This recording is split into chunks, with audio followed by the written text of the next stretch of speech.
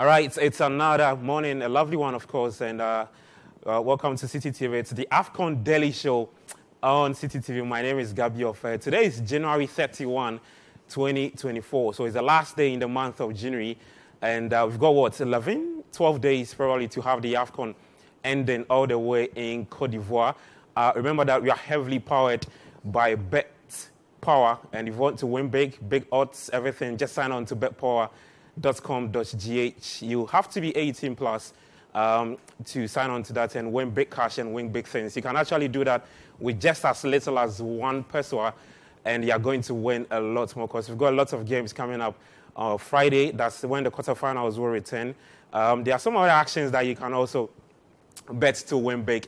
It's all right here on betpower.com.gh, and we've got the biggest odds, so just sign on to that. Make sure that you're just 18 plus because gaming is addictive, so you have to be ready to cheer your team on all the way in Cote d'Ivoire. Well, my team is out of the AFCON, but we've still got a lot of countries doing big things there. Cape Verde are still in the Angola, Nigeria, all of that doing big things in Cote d'Ivoire. So that's it for you. Today we've got a lot to talk about. The round of 16 is over. Now we know our final 8, so get to talk about that. As we review last night's games, Morocco, the latest big hit in Cote d'Ivoire after exiting World Cup semi-finalists. They lost to South Africa, who are probably underdogs at the tournaments. They kicked out Morocco after that 2-1 victory at the hands of the Bafana. My guests are here. We'll take a quick break. When we come back, there's a lot to unpack for you today.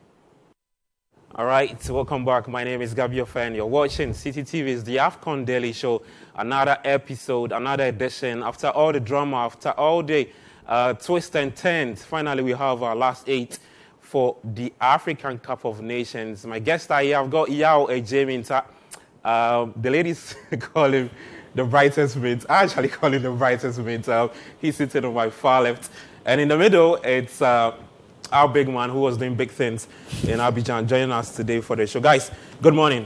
Good morning. Good morning. How are you doing? How are you doing today? Yeah, great. Well. Great we stuff. can't complain. Let me just pick your initial thoughts on what we witnessed. Yeah, you and I were watching covering the Morocco game last night against South Africa. Just your initial thoughts on what you've seen in the round of 16. Round of 16, aside the Angola-Namibia game, which was one-sided, all the games have been very competitive. All the games have been played at a very good pace. Mm-hmm. It has been equally intense. It has been exciting. And, the goals haven't been as many as we witnessed in the group stage, which is quite normal. But they have been delivered in a healthy dose, and it keeps the tournament still exciting, still alive, and very alive because the host nation managed to get through to the quarterfinal via a very big, shocking result. And that will definitely spur them on. That will give them momentum heading into that quarterfinal. And that will just ginger up and spice up the fan base and just get their energy levels back to where it was before the run of results that Cote d'Ivoire had after that opening game against Guinea-Bissau. And so for me, yes, the round of 16 games were on point, like exciting games, loads to chew on, a lot of shocks in there, big results, the tension, the officiating bit also on point. I've loved every bit about it. You look at how other competitions in the world have generally struggled to deal with this VAR-related issues. But in the AFCON, it hasn't been a problem. Even when controversy potentially could have arisen, they dealt with those situations very well. And I'll give you an example. You look at the Sadio Mane tackle, for instance, on Ibrahim Sangare in that game between Senegal and Cote d'Ivoire. Yeah, that should have been a straight red card. But at the end of the day, context matters. You look at the context. It's 12 minutes into the round of 16 game involving a host nation and one of the big favorites for the title. Okay. And Sadio Mane's first real challenge in the game. one of the biggest names on the continent, and you want to dish out a red card straight away, it just doesn't sound right. If you hold on for me, there's a lot to chew on. I know you've got a lot to say. I'll come to Delali in a bit, but let's start off with that game in San Pedro, the Laurent Stade Poco Stadium. It was Morocco taking on South Africa. Let's check out the highlights. All right, it's Mali through to the quarterfinals after beating Burkina Faso by 2-1. Sinayoko, that's my man, and that's him there. I mean, he's doing big things for the Malians at the tournament. Delali, let me come to you. Your initial thoughts on Mali's rise at the AFCON, their progression right to this stage? I think I'm not surprised, because if you are somebody who has followed the Malian football and what they've been doing, you will not be surprised. And the kind of football they've played throughout this competition, they're one of the excelling teams in this tournament. And for me, I watched them play throughout the group stages, and also, if you watch in the country itself, Abidjan has a lot of Malians in there. So once they are playing there, when they won their first game, there was a point I thought it was perhaps the Ivorians have won. Because I think one of their games recorded one of the highest turnouts. Yes, they are in the group stages. Yes, they are there in their numbers. So I was not surprised. So one, they have the domestic fans behind them. And also, two, they play some excellent football that you will love what they do. And you watch the group stages, I think they are one of the, if you watch the round of 16, they are one of the teams that dispatched opponents with ease. They played, dominated them until the last few minutes when Burkina Faso expectedly were excelling, because at that time, Mali were leading 2-0, so they would relax a bit. And then Burkina Faso got the chance to come into the game. If you look at the kind of football Burkina Faso themselves played in the group stages, was in those groups that had all three teams in that group qualify, clearly tells you that they are coming from a very tough group to meet Mali, that Mali would dispatch them. In the 60th minute, they were just comfortable on the ball, just pushing the ball around. Personally, I'm excited with the kind of football they've played. But if you have watched the investment they've done in their youth football, they've been dominating West Africa's players in the youth level. So you see them in the national team and the kind of football they are playing. I'm not a bit surprised by what they've been able to do. Well, that's a big one from the Malians, doing big things at the African Cup of Nations and progressing to the quarterfinals. I mean, you look at Mali, you just say they are the team to tip as the dark horses in this tournament, because, I mean, they are in the top 10. Ghana's group for the World Cup qualifying series. But you look at the talents they've got, not so much of big names in there, but, I mean, they've got a decent squad that are able to do a decent job on the day. The first edition of this program, I tipped Mali as a dark horse contender for the title. And yes, they have very quality players, but they aren't necessarily household names. I think they have players who are in the second tier of quality youngsters. Probably just rising. They are not, let's say, your Kylian Mbappe or let's say Moises Caicedo or Enzo Fernandez. But you have them falling in that second tier, because if you have Amadou Haidara in the RB Leipzig player, Samaseko also in there, very, very good talented players who do a very decent job.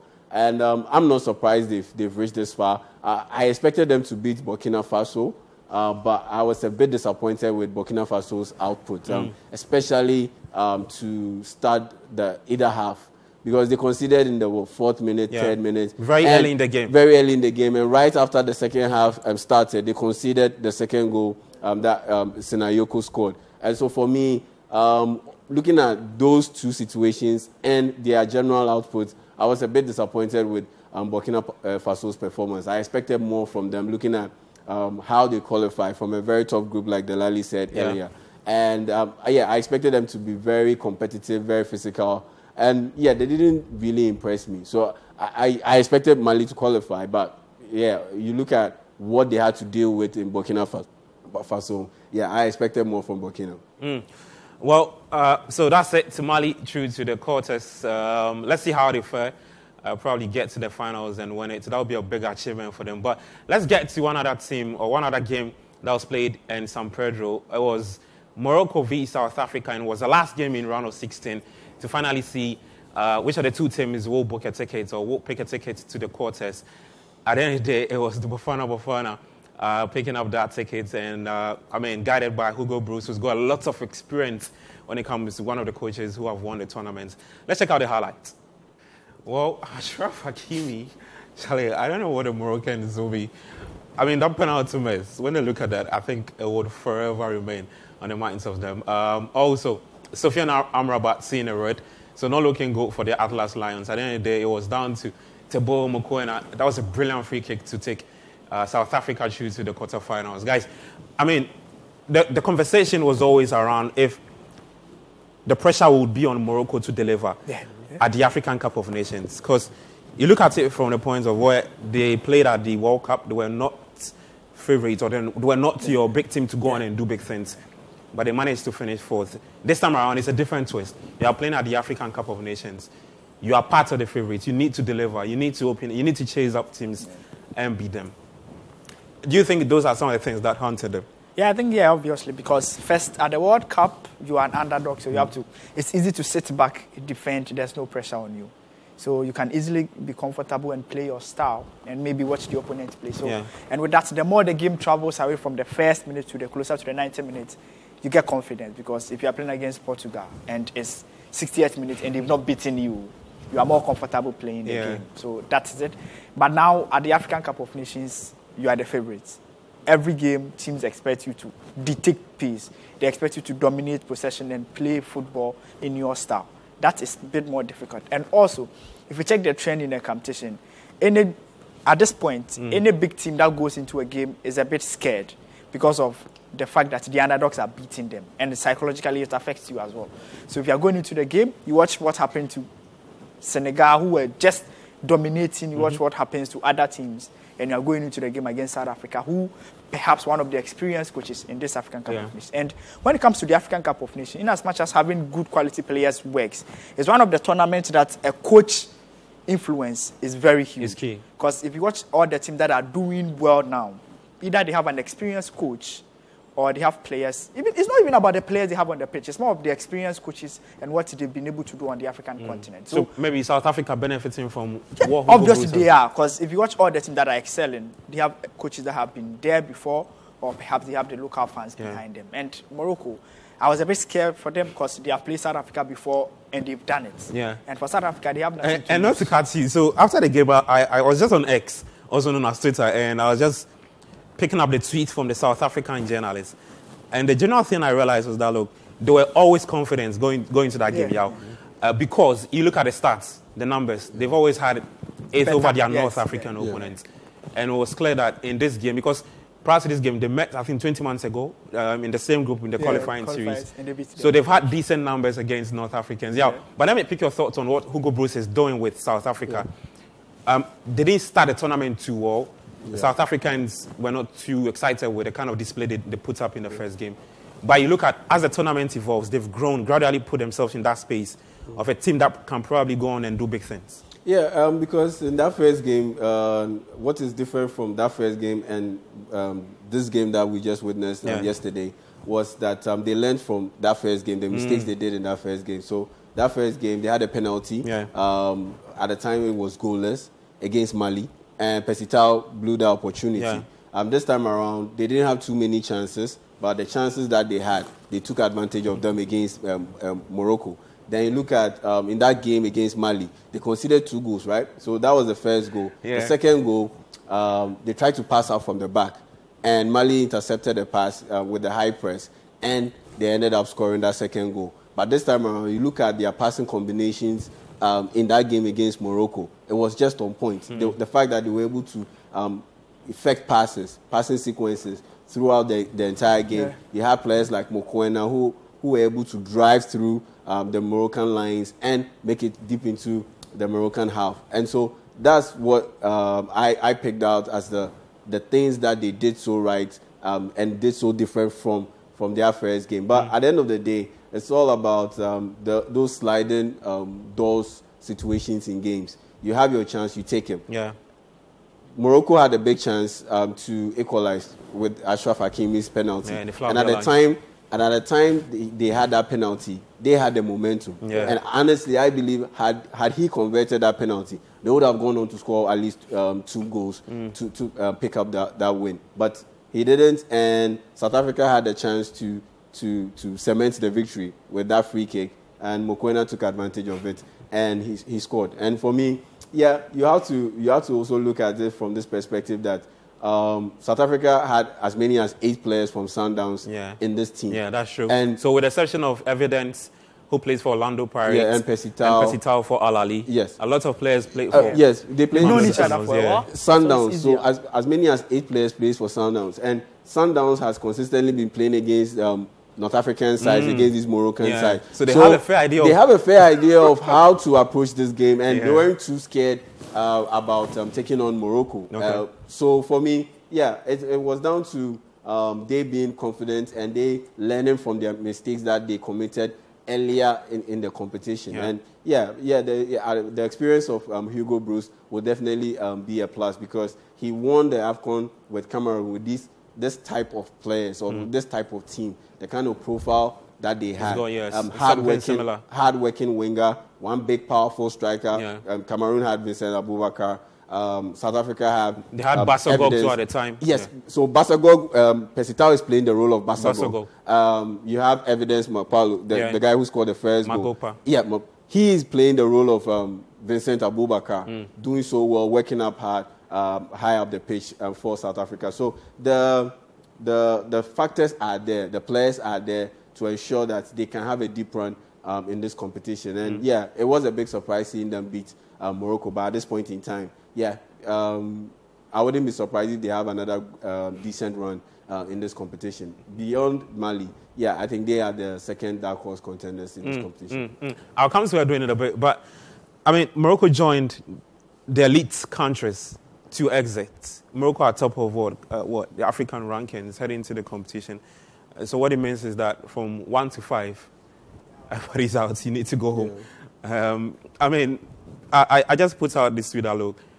Yeah, rankings are the rankings, but the rankings don't play the football. You need to do things right to start. But quick one before we head to Edwin, who's got a lot for us on the touch part. Delali.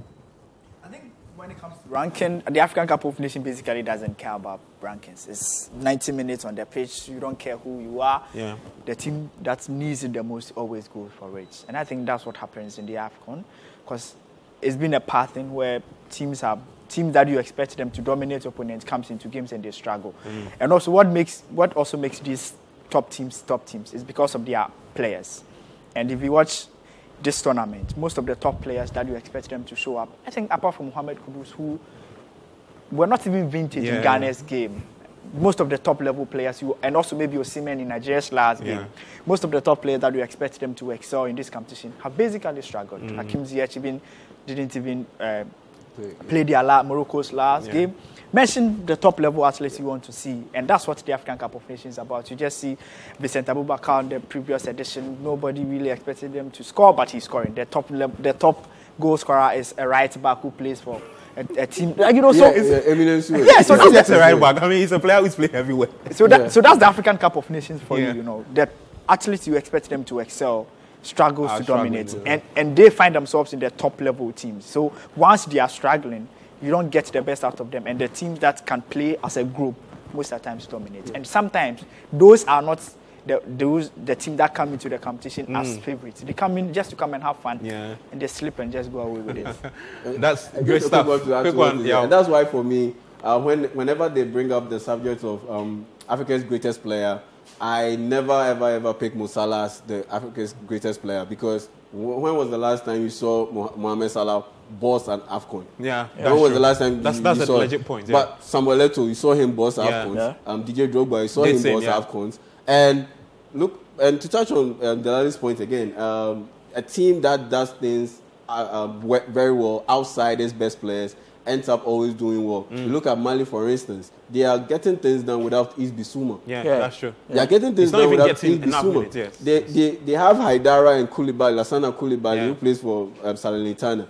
They are in that middle, and they are getting things done. And it happened right from the get-go in that game against South Africa. First, Bissouma was starting. They weren't playing too well. 8 minutes after he got substituted and Koulibaly got introduced into the game, they started playing well. They got that second goal and iced out the game. And ever since, Bissouma has been coming off the bench. and look at where they are now. Look at how they are playing. And so for me, yeah, it's all about how you manage things outside your best players in the AFCON. And if your best players can turn up for the AFCON, then you definitely have a big advantage. You have a good run at it. Okay. You're still watching the AFCON Daily Show on Citi TV. Now, it's just about time to break things down for you to understand what's actually happening between Morocco and South Africa. And it's always the man, Edwin Kwakofi, joining us with...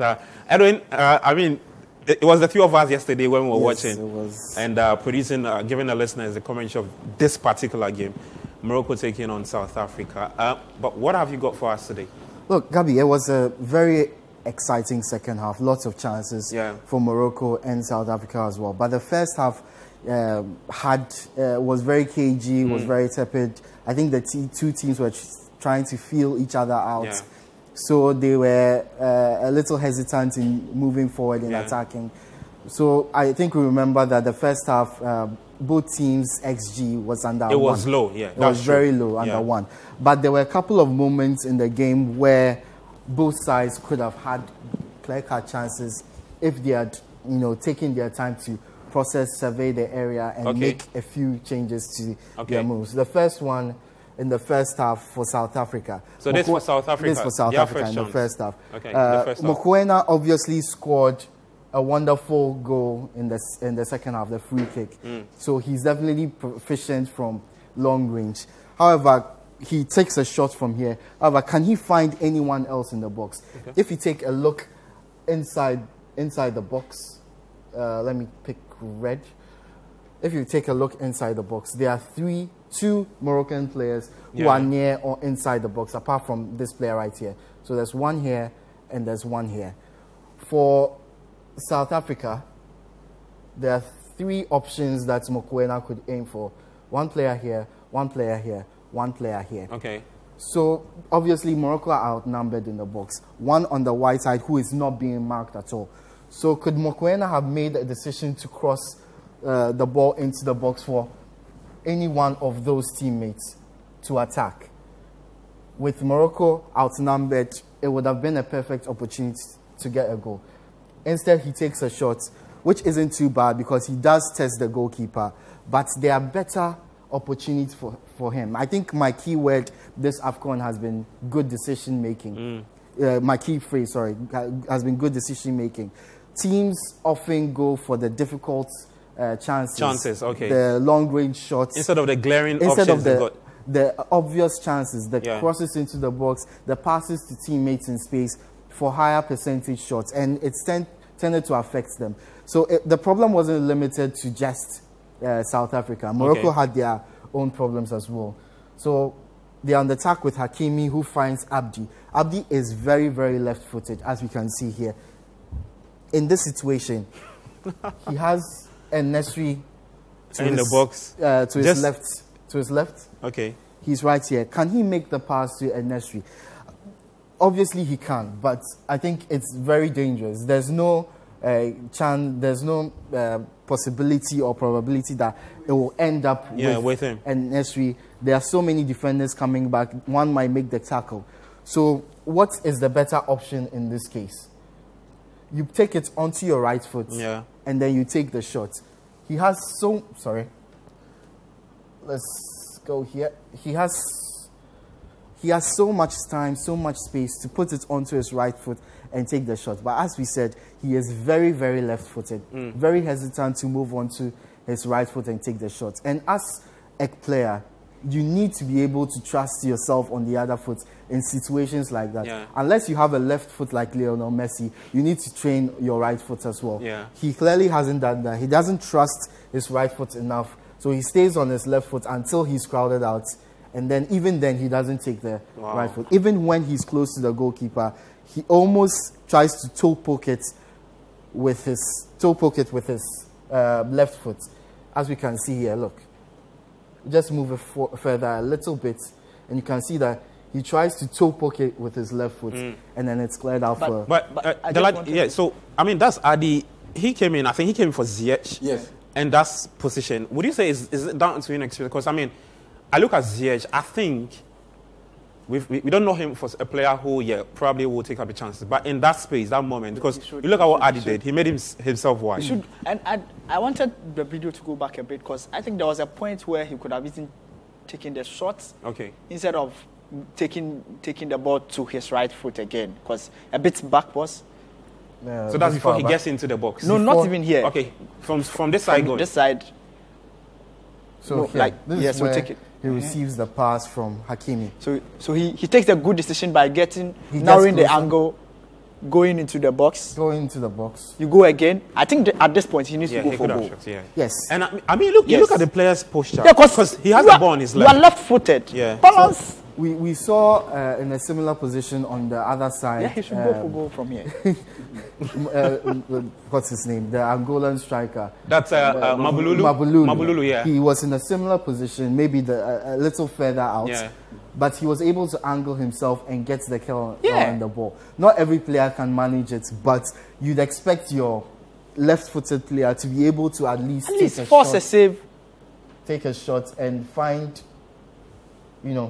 a killer into this area. Might even decide to confuse the goalkeeper, go for a close range shot, the first post shot.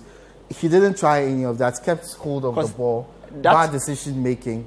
Eventually he's crowded out by the defender and eventually the goalkeeper who approaches. Comes out and makes Kudu's goal that he scored against Egypt, was it not in the same area? The second goal. The second goal. It was a similar thing. He decided to go for the He got the luck of the deflection and it went past Shenawi for the goal. But, I mean, those are some of the chances that cost Morocco because, like we said, like Edwin said, you look at the first half, the XG for both teams were not too good. And, like he said, both teams were a bit careful in terms of, especially in the final third, chance creation-wise, they were doing it. But that final player to put the ball at the back of the net, I don't know. I think in games like this, if I'm on the other half and I watch opponents make chances like this, you go into momentum. And as I said earlier in my submission, that the more the game travels away from the first minutes, closer to the 90 minutes, it travels away from Morocco and it puts pressure on the players. So now, if you are not careful, you struggle to make proper decisions. And once it goes in that area, South Africa becomes the better team. And for me, in this competition, the African Cup of Nations, one thing that you also need is your ability to convert the chances you create, because the chances doesn't come as often, because the game is a bit more physical, played in the midfield.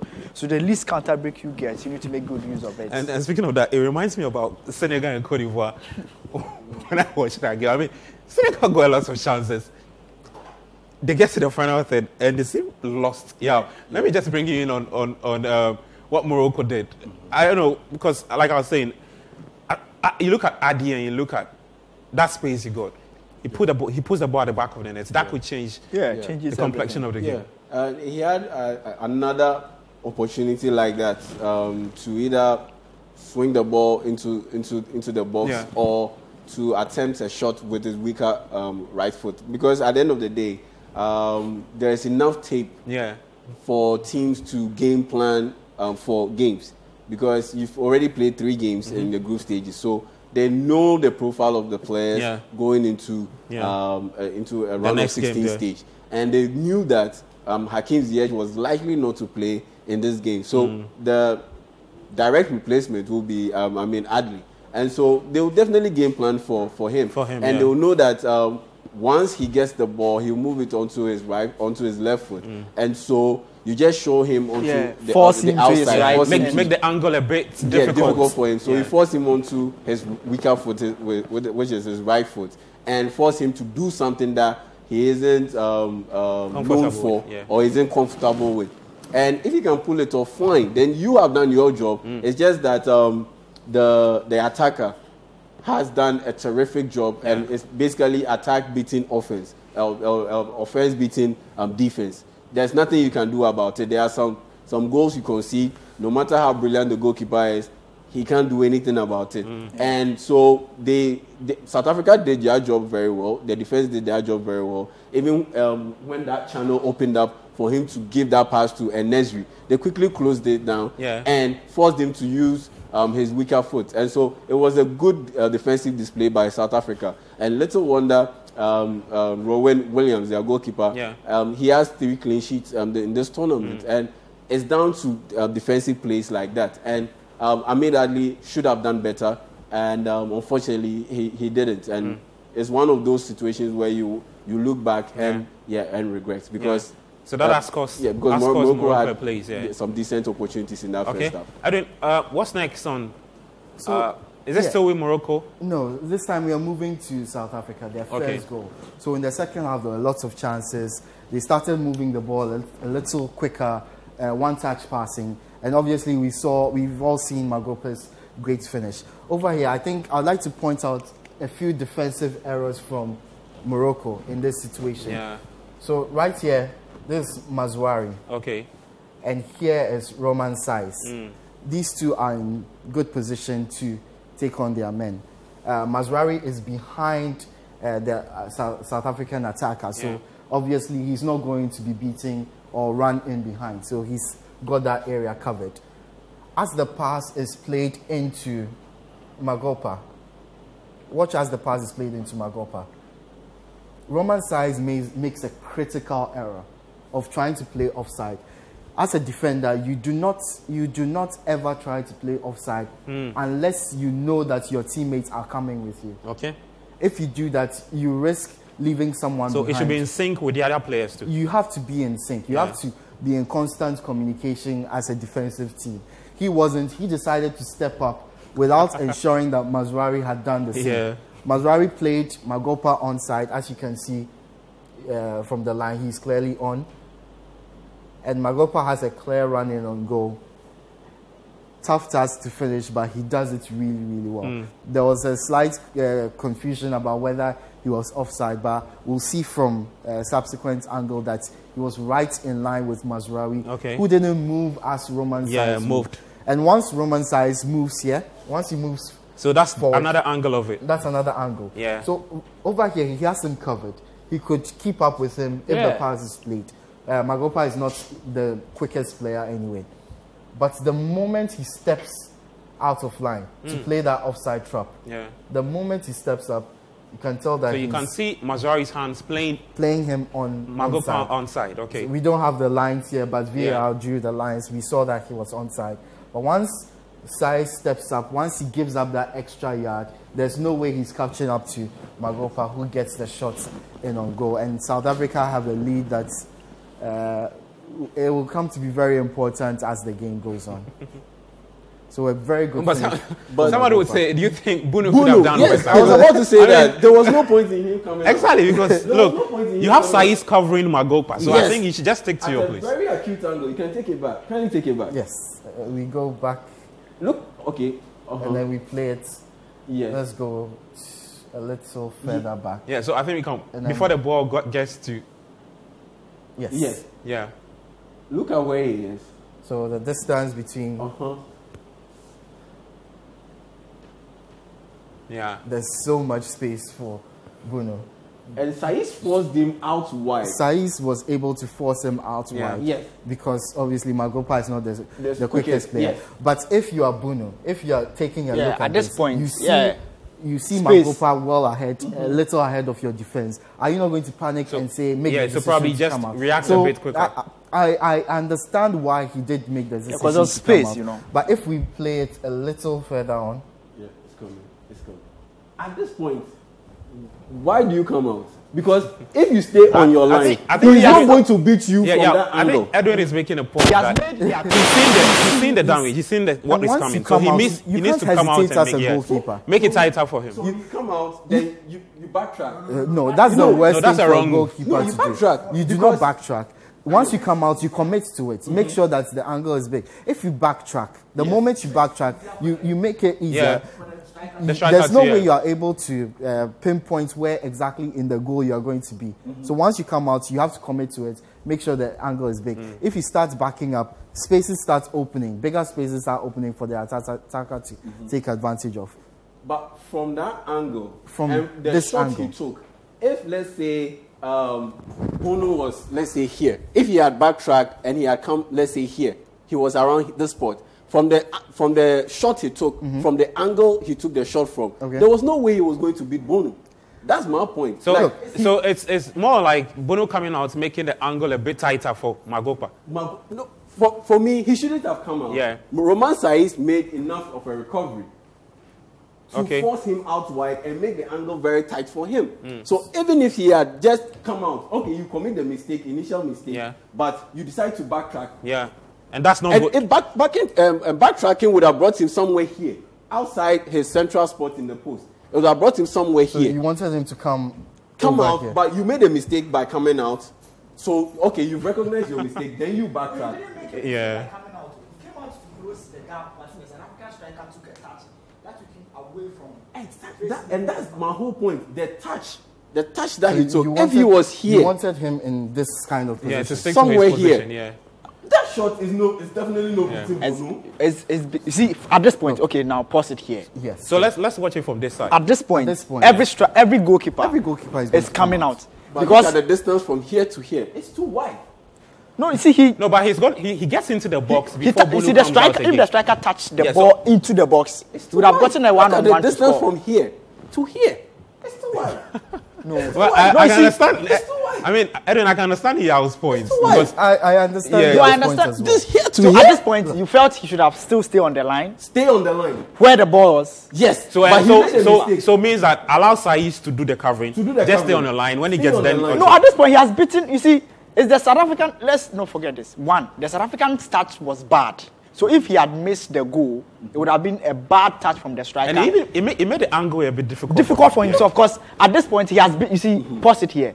At this point, he has beaten all the defenders. Bono goes forward. Once he starts tracking back, Magopa can easily take a shot. He can easily just score from there. And it's difficult. Just put the ball in the net. Just pass it into the net. When they are backing up. The moment Bono starts backing up, Magopa takes a shot and it enters the net. You can just pass it into the net. There's no way the goalkeeper gets down. So you continue, and let's see where he takes the shot.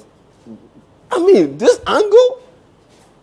You get it? This angle. Yeah, that's a good point. This angle, if he had stayed here, there was no way Magopa is going to beat him. No. Well, so I get your point. So it means that Bono needs to take a large chunk of the blame. Yes. For coming out. Two things. He came out, his timing was wrong by coming out. Okay. His decision to come out was wrong. So would you not say, so probably that's down to communication, because I think Bono sees Saiz covering Magopa, but then decides to come out. Yeah, and it's too unsure. If you take it back here, this is how I feel. I feel further back. Yes, further back when he received the pass. The offside thing. No, from here. At this point, when he received the pass. Yes. At this point, go again a bit further.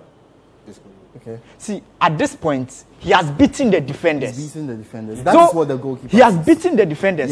Yes. It's more of the South African striker making an error that looked as if the goalkeeper made a poor decision by coming out. Assuming he took the touch and faced the goalkeeper one-on-one, he would have made a save.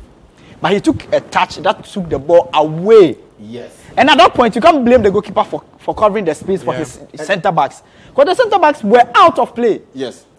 And for me, the breakdown in communication started right from the get-go. For the pass got to Magopa. Yeah, Magopa. Because this is clearly something that they've rehearsed in training. That when you see a situation build up like that with South Africa's 1-2 passing, you step up from your defensive point. Okay. And that's exactly what Saiz did. Yeah. So it's clear that Mazraoui was sleeping on the job. He didn't read the play from Saiz, because they should have stepped up in sync. But Saiz did the right thing by stepping up. But I look at Mazraoui where his position. I think he should be able to sense the danger, because he has his. Yes, he's seen Saiz, so and he's seen the whole Mazraoui's reaction to is not too good. It's not too good. But I mean, that's but from this angle. So it's an entire defensive setup gone wrong. Yes, and I do accept that Bono deserves some blame. If you are coming out, you come out committed. You do not hesitate. No, he hesitated in one of these moments. He came a bit and went away. Yeah. So if you're coming out, you come out as quickly as you can.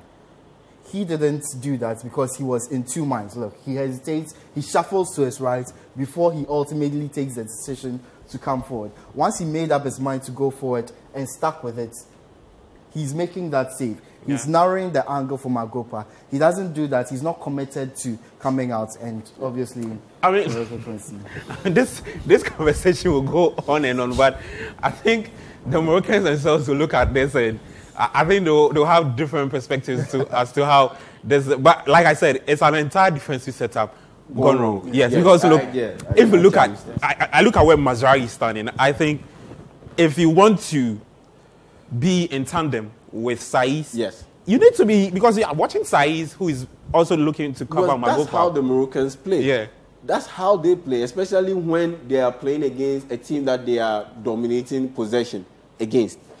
They step up and they press high up the pitch, and they leave a lot of space behind. And that's why in the lead up to the game, I pointed out that for South Africa to win this game or stand a chance of winning the game, they would have to do a good job of playing out from the back, which is something they didn't do against Mali, because Morocco pressed them high up the pitch. And they'll have to do a good job of counter-attacking, not to get caught on the offside trap. Yeah. So that's what Morocco does. And for Mazraoui to see the play ahead of him and not react, and not do the right thing by moving in sync with Romain Saiz, because Romain Saiz just reacted. He didn't think twice about stepping up. Yeah. It's something that they do in training. It's something that they do in games. I've seen it so many times. They do it in games. And so it's down to Mazraoui not reading the play. I'm not too sure which game. I think was it against Tanzania also. There was one game they drew. I mean, the Moroccans. Yeah. And it was glaring. And was it the DRC game? I think so. It was the DRC game. I just told somebody that, look, this Moroccan team is not invincible. They've got flaws. Because I saw that in that game. And the Congolese team did not take, because you can understand that a team that hasn't probably got so much chances, they were a bit pragmatic in terms of how they wanted to do things. So they just settled for a draw. But clearly, in the knockout stage, you cannot do that. You have to take up your chances. But Edwin, I think we need to move on to this is where Morocco thought they were going to get back into the game. Okay. They got a penalty. So that's the penalty? Yes, it came from a very good move. We saw Mokoena in the first half for South Africa. In this position, he took a shot. In this position, Morocco, Hakimi puts the ball into the back post for his teammates to put the ball across. And that is the kind of decision-making that's going to get you goals. You know, in that position, you have an overload in the box. You have to take advantage of it. Make sure you hit your man. And then the ball is put back across. And Morocco gets a penalty after Mvala. I don't know how what he was doing defensively, but he had his, even at this point, he would have followed to score. Yeah, it was probably heading on target. Whether Ronald Williams would have reacted quickly enough to get the save in. Oh no, was there any doubts that this was a penalty?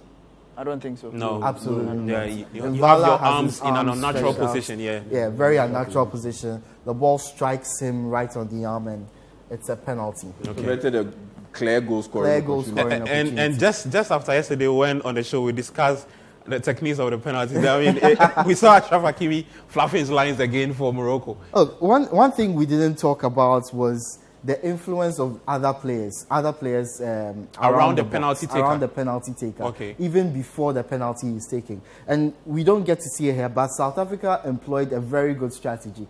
Try and distract Hakimi as much as possible. Wow. Stand in front of the ball, goalkeeper comes out, players come out, try and put him off as much as possible. You never know, you could get into the player's head and then he's going to miss it. And as this was a high-pressure penalty, obviously, Hakimi definitely had something in his head, decided to go straight and high, which is the perfect penalty. Yeah. Only thing is he didn't keep it low enough. He didn't get lucky. It's a high reward penalty because goalkeepers hardly ever save shots that high. Yeah. And goalkeepers hardly ever stand straight stay in that position. And stay in that position. But when you do so, you have to keep it down. High risk, high reward. And Hakimi obviously missed it. So before y'all comes in, so that's two chances gone begging. The one from Adli and this, and you see, if Morocco converted these chances, it means that they would have this the in particular. Exactly, the penalty would have changed the entirety of the game, and then Hakimi just especially with 6 minutes left in the game. You don't do that. Yes. And if you could go back to that Hakimi, the replay of the penalty. The replay. The penalty kick. the penalty kick. From Hakimi. Just close to the end. Okay. You see, we'll get there eventually. you see him as soon as he kicks the ball. You see a bit of turf also come off. Yeah. Because he dug. Yes. Yeah. So you're saying so a bit of turf. He picks up the. Yeah. Because I think he went a little bit too under the ball. Yeah. So that's what took the ball a bit too high and it clipped off the crossbar. Because normally, you see the bit of turf that comes off the pitch. Yeah. So it's more like he's trying to dink it. Yes, he dug a little bit too low. Yeah. He dug a little bit too low, and that's what skied the ball. More like he's taking a cross instead of a penalty. Yes. That's why he skied the ball, and it ended up clipping the crossbar. Other than that, it would have rifled straight underneath the crossbar into the top corner of the net. But he went a little bit too low, and he just took the ball high. Yeah, so that's a good point you've raised. So technique-wise, Edwin, and he's mentioned that technique, because you look at the way he tried to kick the ball. Everything was on point up until that kick. Usually, what you see players do is when they put the ball down, they step around the penalty spots to ensure that the ground is level, so that there is no chance of them kicking anything other than the ball itself. Usually, it works. This time, it didn't for Hakimi, and he lifts it over. But I like the reaction of his players, the way they quickly picked him up. Picked him up and told him it's not over yet. I mean, but they themselves are a little bit at fault. When the penalty was initially given, you could tell that the players were already celebrating even before the penalty had been taken. But when you get a penalty at this point... No, you do not do that. Yeah. You need to bury it before. Yes, it puts way too much pressure on the penalty taker as well. Knowing that his teammates are already celebrating a goal that they think will be, instead of one that's an imaginary. But I have this strange theory. I think the striker should have followed up just to kick the ball into the net to get a goal. No, it hit the crossbar and went. Like when the ball touched for the penalty. Because when the ball touched the South African defender's arm, the ball just fell. So you're saying he should have followed up? Yeah, just put the ball in the net and they would take a goal. You see, the thing was, as soon as they realized the ball took a touch, they stopped playing and that's my problem with them. There was one player who just rushed. Just go and just touch the ball into the net. Yeah. And then he raised his hand, the penalty. I think he did actually follow up. He did follow up. He actually went towards the ball. You see? Once he saw that it was on the angle, it was on the angle. That's when they decided to just ask for the penalty from the referee, swamp the referee. But anyway. Well, I mean, so two chances gone begging for Morocco, and like I said, especially like y'all said, if Hakimi converted that penalty, the storyline would have been different. But I mean, you don't do that at the knockout stage. You need to make things, should I say, perfect. If we are playing football, if you are doing I understand you, Yao. You can't be perfect. You can't be perfect. You can't be perfect. But you just need to take advantage of your opportunities. You can't be perfect. You look at Ivory Coast, for instance, Côte d'Ivoire, for instance. Yeah. They weren't perfect. They were far from perfect. Okay. They were far from perfect. And they needed that late save in extra time from Fofana, their goalkeeper, to prevent Sadio Mane from getting that goal. So you don't need to be perfect. You just need to ensure that when the timing is right, you get it done. Execute it. You execute. Okay. And unfortunately for Morocco, they didn't. You just need to take your moments. And in football, you don't do ifs. If the Black Stars defended a bit better, I wouldn't have been home. So you can't do if in football. You just have to. If Richard Ofori didn't touch that ball, this is what I've. You can't do ifs. This is what I realized with the AFCON here. So when you watch the group stage matches and you watch the matches in the round of 16, one thing I've realized that is very different from what I saw in the group stages. You find teams who are very all out. They come in, all guns blazing, throw a lot of players up front. But in the round of 16, like Edwin said, especially with this game, the first half, the XG was really low. So you can tell that both teams were not playing to score. A bit laid back, trying to see, okay, what have you got up your sleeves? If it doesn't work, second half we go. Because we saw all the action in the second half from this game in particular. The Equatorial Guinea versus Guinea, it was a similar thing. The first half was a bit boring. The second half, it changed a bit. Senegal, Côte d'Ivoire, same. I mean, and I think it's also because you don't really get enough data on the players that play in those games. So coaches tend to use the first 15 minutes, the first 45 minutes to have a fair idea of the opponent and also know their strengths and their weaknesses. And that's why substitutions are always important. Because if you watch the Ivorians game, for instance, all the players that had impact on their team, on the game, was players that came off the bench. And the AFCON has always been like that. If you can have players that can walk into the team and make changes, if you have a coach who can read your opponent, because the African football is in a way that you don't get enough data on African players. You don't get enough data on the opponents you are going to play. You only know them based on the matches they've played in the group stages. And sometimes coaches even play based on the opponents they are going to play. So you don't know the kind of team that will show up when you are going to face them. So you just have to use the first 15 minutes. So you can't go all out. So you have to give at least a respect to the opponent also because it's a knockout game. You go all out. You get scored, someone goes sits the back, and you can't even score. Okay, hold on. Let me just come to Edwin. If you have just something final for us, then we just go for a quick break and then come back. Yeah, a couple of things really quickly. There was a really strange situation in the game. So this is the process. Okay. Yeah. Amrabat. Yeah. Okay. A really strange situation where Amrabat was sent off, second yellow card, but then the referee checked VAR, called Amrabat back. Rescinded the yellow card and gave him a straight red card. Some people are wondering why is that very important. Had he got a second yellow card, he misses 2 games for Morocco. Because he gets a straight red card, he misses 3 games now, which means he gets to miss a few World Cup qualifiers, which puts the Morocco's opponents at a bit of an advantage for those games. Situation. Puts Morocco at a disadvantage, obviously. So that's it, just to clarify that. And finally, South Africa's second goal. Oh, boy. How it came about. Wonderful free kick. Wonderful free kick there. Expertly taken. But could Bono have done better? Let's take a look at it. From here, it looks like a brilliant free kick. From the second angle, I'd like to point something really quickly out to our viewers. So, it's a long way out. Mokoena definitely has the quality to take the shot, the effort. But Bono is in a good position to make that save. And he unfortunately doesn't. Look, right here, you can see it. So you're checking his steps? His steps. Okay. Just if he can't even see the ball. He can't even see the ball. But that's so that's the wall not doing him too much. The wall itself has its own problems. But we'll focus on Bono, the goalkeeper.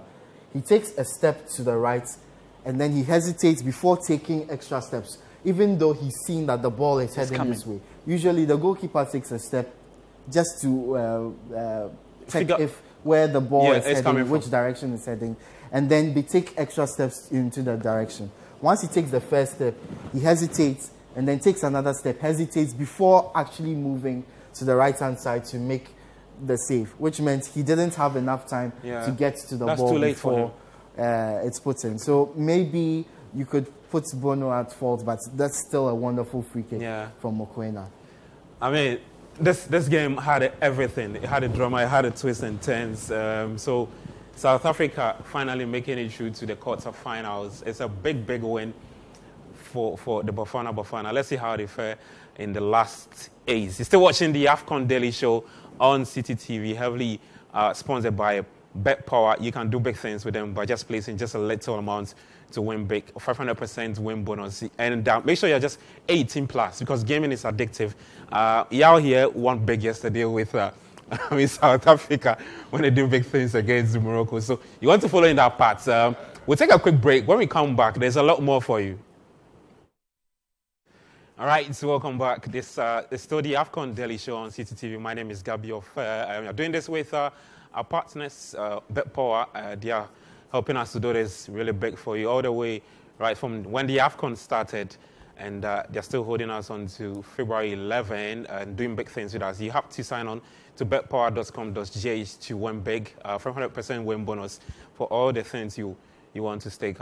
We've just started down with Morocco's big win against South Africa. But let's check out the results from the round of 16 and have a fair idea of which teams have made it to the last 8. It started all the way. The last 8 will actually start. The quarterfinals will start on Friday. So there you have it. It started with Angola. They beat Namibia by 3-0. Nigeria, they are 3-time champions, also beat Cameroon. And there's a whole lot of stories emerging from Cameroon. We'll get to talk about that a bit later. Equatorial Guinea also lost to Guinea Egypt were kicked out by DR Congo. That game had to travel to penalties. Cape Verde, Ghana's group, they are all the way in the quarterfinals. It's the second time Cape Verde are getting into the quarterfinals. The first time they did so was in 2013. And they went on to lose to Ghana by 2-0. It was down to Mubarak Waka, so this time they are true. So let's see how they fare. Senegal, the defending champions, kicked out by host nation Ivory Coast. Mali are true after beating Burkina Faso. Morocco, World Cup semi-finalists, kicked out by South Africa by 2-0. So yesterday's games at Mali and Burkina Faso and Morocco and South Africa as the 2 games to wrap up the round of 16. And now we're heading into the quarterfinals. So if we want to combine the goals, we've not seen too much. It's just the Angola game against Namibia that had 3 goals on one side. On one side, I want to put it. And, just like you said, in terms of the numbers, is it okay? Oh, for this stage, it's more than okay. Okay. For this stage, it's more than okay. You're impressed with what you've seen? Yeah, I've been impressed with what I've seen. We had a lot of goals in the group stage, 89. Yeah. And when you put it in context, the 2019 edition had 100 goals scored throughout the entire edition. The entire had 100. 100. Yeah. Then the 2021 edition, the entire edition had 102 goals. But for this edition, at the end of the group stage, you had 89 goals scored.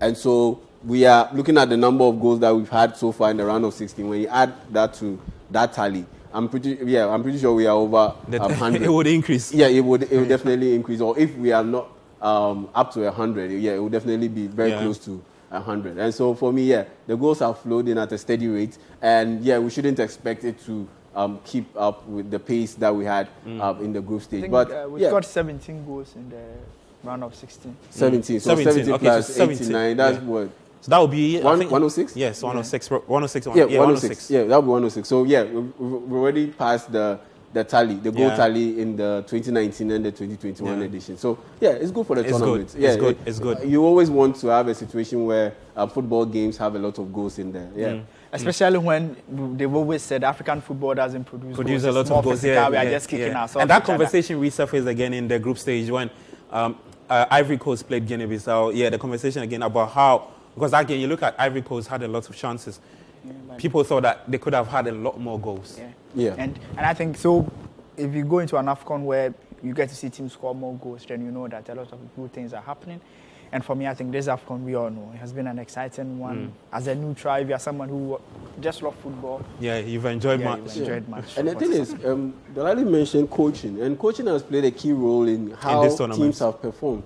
Because you look at Ivory Coast for Côte d'Ivoire, why do I keep saying Côte d'Ivoire, for instance? The first game, they had no problems beating Guinea-Bissau because Guinea-Bissau, they didn't offer much of a challenge. But the second game, they lost to Nigeria. And their third game, they lost to Equatorial Guinea by 4-0. Then they got lucky and they qualified to the round of 16. But the coach made a very big change by dropping Frankesi and starting Jean-Michel Seri. And that changed the entire dynamic of that game. Of that game. Because when you have Sekou Fofana, he is all action, covering every blade of grass on the pitch. Box to He's box. everywhere, box to box. Then you have Ibrahim Sangare, who is a less mobile version of Sekou Fofana. And when you have Frankesi also in the mix, that's too rigid. That's pretty much the same profile of players that you've lined up in the middle. That's true. But with Jean-Michel Seri, he will sit deep. He isn't going anywhere. He will just sit deep and protect the back for as long as possible, knowing very well that you have Serge Aurier, who is always willing to attack. And so once you have Michel Seri in there, willing to sit deep, he's always ready to drift towards the right side cover up the space that is left behind by Serge Aurier when he advances upfield. And so that was very key. And I've already touched on Erichel, who is the head coach for Mali. The kind of decision that he made that has really got Mali playing very well. By they are benefiting from what he's done.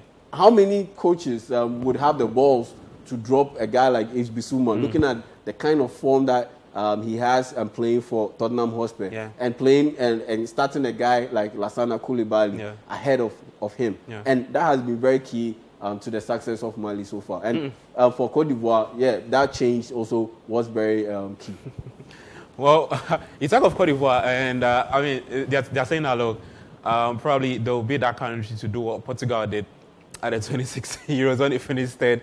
Had a whole lot of stories not going too much for them, but they managed to win the tournament. Yeah, they are the host nation.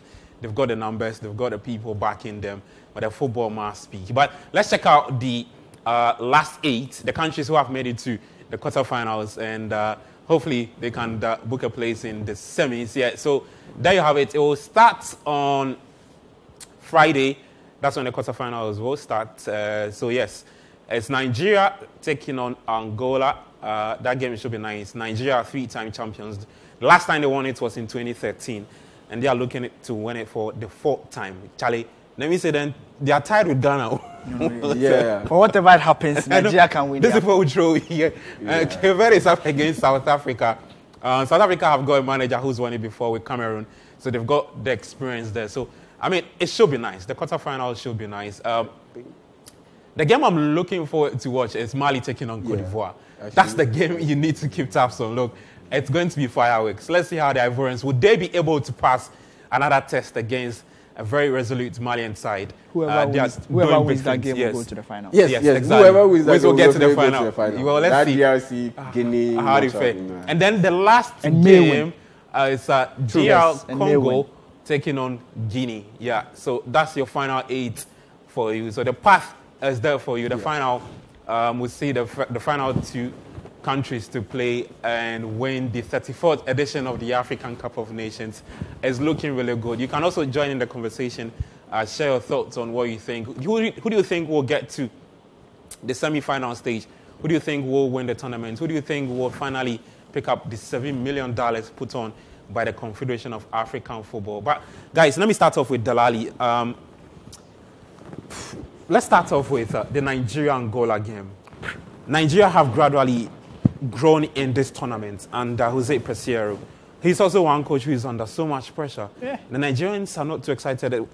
Ever since he took up the job, he said that, look, he needs to be doing better with the crop of players he's got. Yeah, obviously. And he's not got Angola to play.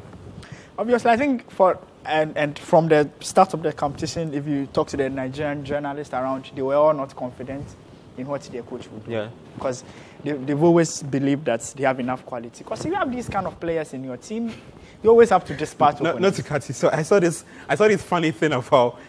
So that was they had a very good-looking attacking outlet. Midfield is okay. Defense not too. No, not too good. And I think Jose Peseiro talked about it in one of the pre-match press conference where he said, yes, he admits that the team has a strength, which is the attack. This is the attack. And it's normal. Every country or every football club, there are some points in your team where you see that you have dominance, that you are excelling there. But it's up to him as a coach to create a balance. And I think their captain, Ahmed Musa, also said that they believe that, yes, it's true that they have the best player on the African continent, but also they believe that at the back end, in goalkeeping, for instance, because prior to this tournament, they had goalkeeping challenges. And for them, they know that they always said that they have other players in the team that are good, in as much as the fans think they are not good enough. So there was pressure on the coach. They were not expecting their team to excel. But I think in competitions like this, every team, most of the teams that excel in competitions needs one game that reminds them. Yeah, or switch them on. Switch them on. Okay. I think at the World Cup, it was that Argentina's first game. It made them realize when that you can't sleep when they lost their first game. Yeah. And I think in Nigeria, it was the draw that they had in their first game when the fans expected them to just dispatch the opponent, and they were just all over the place. They were down, came back to equalize, and they were very bad on that day. And I think that game made them realize that, no, come on, we can't go to sleep. And for them, they were lucky that they got their bad game a bit early. And I've always said that in competitions also, you need one bad game. You can't just be vintage. Senegal were just vintage in the group stages, and when their bad game came at the wrong time. Because when your bad game comes at the knockout phases, you are just going home. Yes, so for Nigeria, their first game really helped them. They had a very decent run, and now and also that victory against the host country, when even the host country themselves thought that this is a game that we should just win. Because prior to that game, Nigeria had drew, and Ivory Coast had won their first game. So the confidence were in the odds and everything were in the favor of the Ivorians, but Nigeria managed to win. And after that, I think they've been they found their system, because it was a matter of how they will be able to score goals and defend better. Because scoring the goals has never been a challenge, because they've always been like that. It was more of finding a better system that maximized their strength, which is moving forward, and also reduces their weakness, which is defending. And I think the 3-back system has now really helping them. I was just about getting to that. The 3-back system is. But I think he's realized that, look, I've not got a good defense. Let me just set up in a way that won't expose the defense I've got. That's what Black Stars. And you know, I've always you've always advocated for a 3-back system for the Black Stars. Not to expose, because that's what their head. And I've always said that's what your head coach feel to do. Yes, because our fullbacks aren't really fullbacks. They're not defenders. They're not defenders. Thank you. For instance, Gideon Mason. If you play him as a fullback, you won't get the best out of him. You get the best out of him when he's played as a wing back. And that's what Pissarro has done. He noticed that I don't have Wilfred Ndidi in this team, and Onyeka is not a Wilfred Ndidi. He's not that who can cover spaces. He's not a brilliant defensive midfielder who can hold down that position on his own. Yusuf, who was more or less the replacement for Wilfred Ndidi, a late call-up. He's also not built up for that position yet. He plays for Real Antwerp. He's a very young chap, Alassane Yusuf. He's not built like up to that point yet. So throwing him into that position. And I think, not to cut you, the coach at one of the press conferences he said that, yes, it's always honest that the player that replaces the one that gets injured it's not on the same level. Yes. So I think, and one thing I like about Pissarro is his honesty. He always understands his team and knows the right decisions and what to say. And I think that's what. And in that first game, their formation was a 4-1-4-1 formation. It didn't work out too well. He changed it. And he switched to 3-4-2-1, 3-4-3, because he realized that Frank Onyeka needs a bit of help in that midfield position. But he also recognized that I have a very good fleet of defenders. Ajayi, Tosin Adarabio, I have Trust Ekon, and I have Calvin Bassey. So I can line them up in a three-man defensive formation, because Calvin Bassey is left-footed. Adarabio can pass out from the back. Trust Ekon is that bullish. He can play out on the right side. And I have a guy who is ambidextrous in Ola Aina. He can play on either side. And he does so well as a wing back rather than as a full back. And I have Sanusi on the left side. That's true. Who also does so well. So why don't I just play a three-man back system? To get the best out of them and have wing backs and give Onyeka enough support by getting Iwobi to withdraw from that position where he plays in a two-man position behind Osimhen, like they did in that game against Equatorial Guinea, 4-1-4-1 formation. So he dropped him a bit deeper to pair with Onyeka. So you have two men in the middle, one man on the right wing back position, one man on the left wing back position. Then you paired Lookman and Osimhen up front with the likes of I've forgotten his name. Ademola Lookman and Osimhen up top. Then you are done. That's what you need to do. And for me, again, coaching also comes in. Coaching, Don't switch to Black Stars, please. Yes, not switch to Black Stars. Okay, let's move on the conversation. Now, they are playing an Angolan side that have got a very good coach, Pedro Goncalves. Let's not forget that this same Angolan team, we faced them in the group. They managed to qualify. They've also grown into the game very well. And you look at the team, they are very disciplined. I mean, what should these Nigerians expect from Angola? A lot of energy, a lot of physicality, and a team that has the right mentality. Because this team has gone through a lot to get to this point. And this is a team that had its highest profile player, and Mbola Nzola decided to drop out of the team because he said he wanted to focus on his club career, playing for Fiorentina. And you also had two players also leave the team because they weren't getting playing time. And so, discipline and all that. And then discipline too. And so they've overcome a lot to get to this point, to get to the quarterfinal. Yeah. They don't go to the quarterfinal that many times. Yeah. The last time they went to the quarterfinal, I believe, was in 2010 when they hosted a competition and Ghana ended up beating them. Ketsi Asamoah linking up with Kudus Asamoah, that wonderful goal. And so they've overcome a lot to get to this point. So they have that right mentality. They are very physical, they are hardworking, and Nigeria would have to be wary of those traits.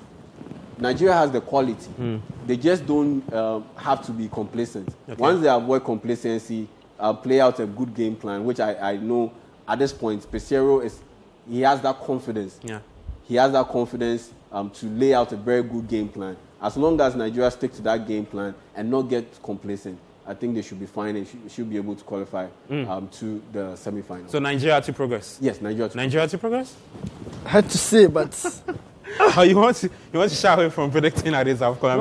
I just wish Nigeria doesn't beat Angola, because but if you check the teams in this that are left, if there's any team that lacks the character to face Nigeria, maybe to a bit frustrated, they might think Angola because of the manager they have, very disciplinarian, who is pretty much a no-nonsense man. And for Nigerian, if I watch Nigeria's opening game, and if you can get them distracted, you can easily get into the team and get a decent result. It's going to be a difficult one.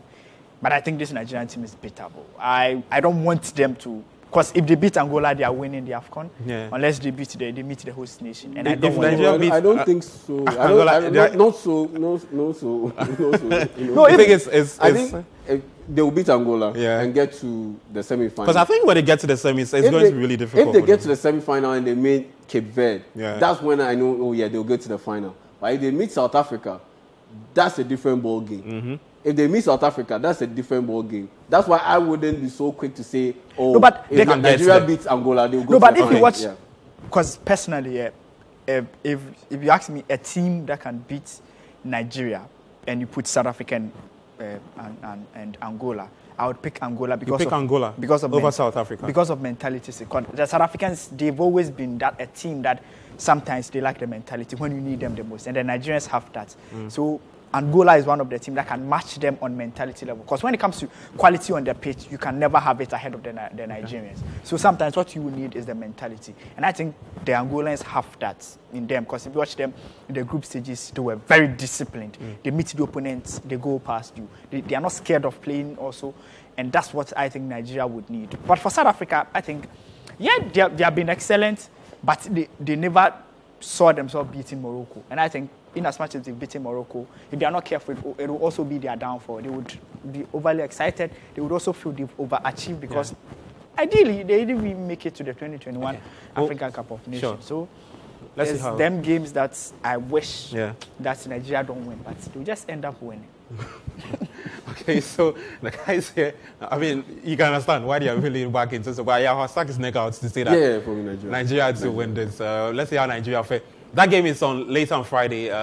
It's 5 p.m. at the Stade Félix Houphouët-Boigny Stadium in Abidjan. So let's see how they fare. The next game will be later on that day, 8 p.m. is DR Congo taking on Guinea, and that should be good. I think that game is going to be one of the blue. Yeah, Congo looking to chase, looking for a third AFCON trophy though. Yeah, I think that game will be very boring. It will be boring. Yeah, I think that game will be because you think that these two teams they deal with very pragmatic in the way. Kind of. Yeah. And very, very, very aggressive with their physical side of their game. We should see a lot of yellow cards. We should see maybe a couple of red cards. We should see a game that doesn't flow. And that's why I see, this game not to be a very entertaining one. But I still will go out there to pick DR Congo to qualify. Because I think they do just enough to create decent opportunities, either via penalties, via set pieces, via corner kicks. And they tend to feed their front men a bit better than Guinea. I was so appalled with Guinea's approach against Equatorial Guinea. When they, for some strange reason, they were doing everything not to get the ball to the feet of Seydou Guirassy. Why would you not game plan to get the ball to one of the best finishers in the Bundesliga? They were doing different things. And they were always having players do what Amin Adli did against South Africa, where there's a chance to cross the ball into the box for Jurasi to attack. And for some strange reason, they will attempt a shot or they will check the ball back infield and the chance will be lost. I just couldn't understand why they consistently did that. And I think they got a bit lucky getting that win over Equatorial Guinea, because Isue did everything right with that penalty kick, except he just finding the back of the net. And they got a bit sloppy at the back, and Bayo ended up heading that ball into the net. And for DR Congo, I think they have just enough quality. They match Guinea's physicality. So 2 teams who are and evenly split. And their work rate is also on point. So for me, looking at this game, I think DR Congo gets the advantage because of the quality of players that they have. But I don't expect it to be a game that we'll remember for a long time. But I just so if I'm to get it means it's one of those games that can travel into extra time. I wouldn't be surprised if it does. And penalties. Yeah.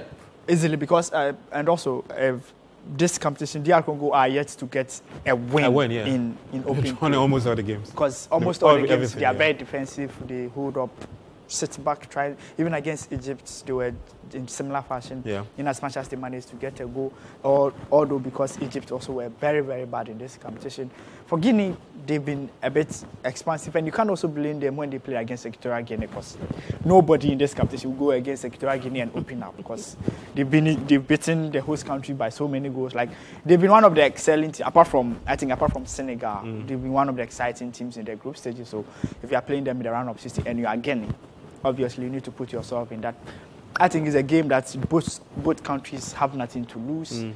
I think they would go up and look at themselves and say there's a chance to make history. And that's what will make it more compact. Because the fact that we know that a slight performance can take us up there, I will not be surprised if it travels to the extra time, because both teams don't really score goals. Equatorial Guinea themselves don't, DR Congo themselves don't. However, if Guinea manages to score, they would win the game. Whoever manages to get to the first goal, ends up winning the game. And I think that's what Guinea, that may be their game plan. Looking at the fact that DR Congo themselves have struggled to score goals in this competition, have struggled to even defend chances. So if they manage to open up a bit and get an early goal in favor of Guinea, they might win the game. I don't think it will be a big problem if Congo concedes the first goal. Because we've seen them concede against Morocco, and they came back and they drew. And if they've been able to do that against Morocco, I don't think they'll have any issues doing that against Guinea. So for me, I'll go with DR Congo win. And I see this game playing out the way it played out between Guinea and I believe Burkina Faso in the group stage. Very, very physical, very, very boring. Had a lot of yellow cards in there. Not too many exciting moments in that game. That's how I see this game. But at the end of the day, I see DR Congo qualifying.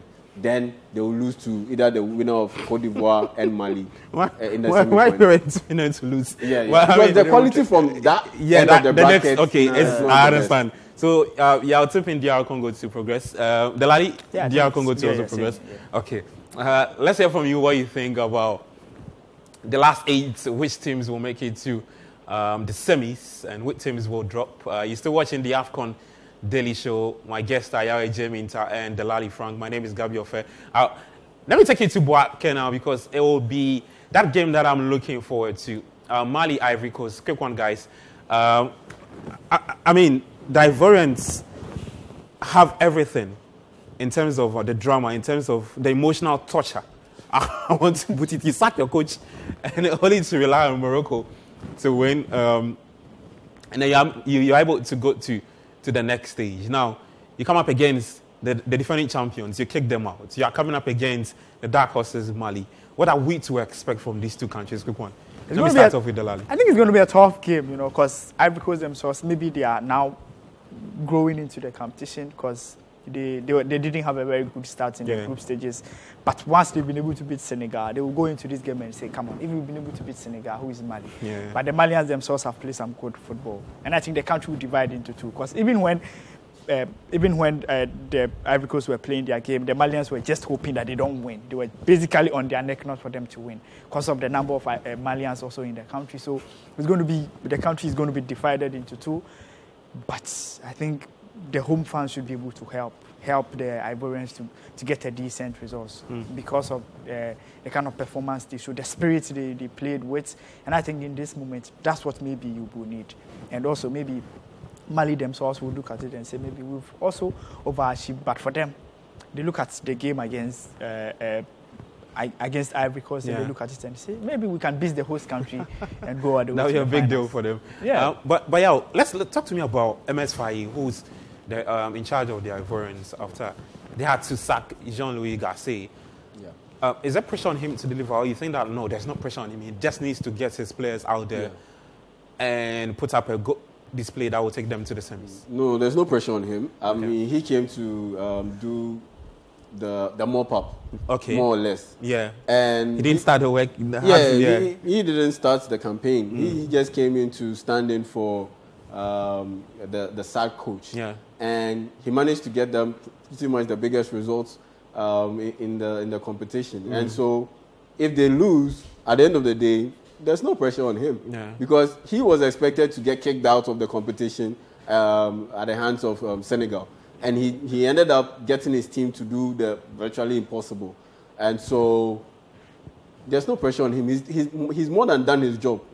There's no pressure on him. And so if they go out and they lose, there's no pressure. If they go out and they qualify, then he adds a bit of shininess, a bit of shine to what he's done, to his CV, to his resume. A bit of shine to his resume, because at the end of the day, he wasn't expected to get this team to go this far. Yeah. And if they manage to get to the semi-final, for a team that looked emotionally out, mentally out, for him to be able to get this team to deliver that shock that he said in his presser before the Senegal game, for him to be able to deliver that shock, to get that team to play the way they played against Senegal, played with a lot of purpose, played the right way, attacked Senegal. They didn't sit back for extensive periods in the game, and they managed to keep on digging, going at it, even after falling behind early in the game. For him to be able to get his team to play that way, I think he deserves a lot of applause. And should they fall short of making it to the semi-final, no, it's fine with you. He shouldn't feel any so pressure. if you are part of the federation, you look at the job he's done, you say, okay, I mean, we didn't give you the job at the start. No, I don't think managed to kick out. I think the sample size is too small. No, just one game. No. And also about the pressure, I think there's pressure on him. You think so you think that there's pressure on him? And I'm going to explain why I think there's pressure on him. First of all, in football context, there's no pressure. Like, there shouldn't be a pressure on him. And I think the pressure will not come from the federation. Because the federation themselves, they know that they are out of their place. Because once you sack your coach in the middle of the tournament, the fact that you're going to look for heavy rain to come and help you, that clearly means that you don't know what you are doing at that point. But the citizens, from the start of the competition, they want to win. And they don't care who is in charge. If they put you in charge of that team, they will put pressure on you. And that's what happened. Even when they went to play against Senegal, in as much as they thought Senegal were a better team, they were expecting the team to win. And that's what is going to happen to him. There's pressure. He knows it. He knows that there's pressure on him to win. But no matter what happens, he will look at himself and say that he will be proud of it. But for pressure, I think start for Mali. Quick one. Start for Mali. It might just end up being another case where they are bound for success, and some way, somehow, they fall short. Yeah, I think that has always been Mali's story. That's always been Mali's issue. Yeah, that has always we always look at them and feel like they will do well, but... Sure. We need to move on the conversation. We'll probably touch on... So, Ivory Coast to Cote d'Ivoire to go through? Cote d'Ivoire to go through, Cote d'Ivoire. They have to go through for you. Yeah, okay. This is what we'll do. We'll take a quick break. When we come, there's a lot more. We're only into the Black Stars camp. They're out of the tournament here. Everybody knows about that. But the Black Stars are still on the lips of Ghanaians. Why? We'll tell you more when we're back after this break. All right. So you're still watching the AFCON Daily Show on Citi TV. My name is Gabriel Fer, doing this with Yao J, Menta, and Delali Frank. We've talked a whole lot about the games in the round of 16. We now know our final 8, and the show is brought to you by Bet Power. You can do big things with Bet Power. You just have to be 18 plus. Sign on to betpower.com.gh, and do a lot of big things by just placing a little amounts on the games that you're watching, and just make sure that notice that gaming is really addictive. But let's move on to the second part of our show, and it's about the Black Stars. And joining me to do this is Jerome Otre on Zoom. The Black Stars are out, but the budget for the Black Stars is all over there. I mean, it's an alleged figure that is, we are yet to hear from the Ministry of Youth and Sport. The minister needs to give us a breakdown of what the 8.6 was used for. The AFCON in Cote d'Ivoire. Remember that the prize money for this year's edition is $7 million, and that's an increment by the Confederation of African Football. According to them, it's just to increase the prestige of the tournament. Guys, let me start off with you, Delali.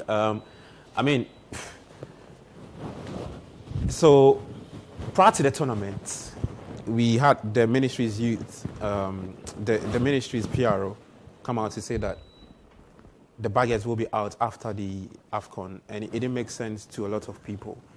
Some of Kujuto Blackwell, Honorable, put out some figures that people are not too excited about those figures, most especially because of the performance of the team in the last 4 editions of the African Cup of Nations. We keep pumping in money, but there's nothing really to show. I don't know what you think about the conversation so far. Yes, I think if you see your national team spends that amount of money and get knocked out of the group stages, like basically not spend, but if you see the budget, that's the budget. Whether they spent it or not, we don't know. But to see that you budgeted such an amount of money for a tournament that you got knocked out of the group stages, like we are angry already. So definitely any amount we see, we are not pretty much going to be happy with it. So I think just as every Ghanaian, we are also going to react to the same way, because in plenary, we all look at it and say, nah, come on, like, what are we going to do at the AFCON? Because it's just Ivory Coast that we're going to spend this kind of money. I think maybe the ministry basically really needs to come out and come and explain to us their plans. But if you honestly watch our budgets for the African Cup of Nations, I think there are so many things that makes it go high too much. We, as a country, there are so many things that we do during tournaments that we need to look at it and bring it down. Because first of all, I think that we can slash some of the things we are doing. Because I don't think the 8 million is only for the footballing reasons. When I mean footballing reasons, you mean like on the players. Yeah.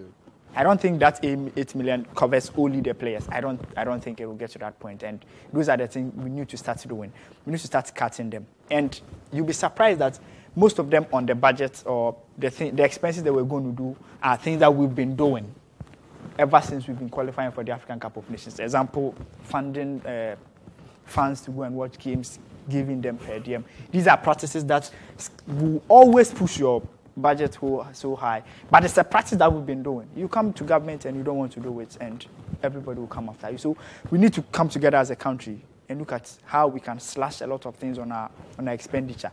And also, I think you could clearly tell that the fact that we also wanted to camp in South Africa also perhaps influence on how high that budget is going to be. And for me, the fact that we didn't go to South Africa and we stayed in Ghana, the ministry also has to come and let us know how much we saved out of that amount, and the fact that we didn't also make it out of the group stages, how we plan of spending the money.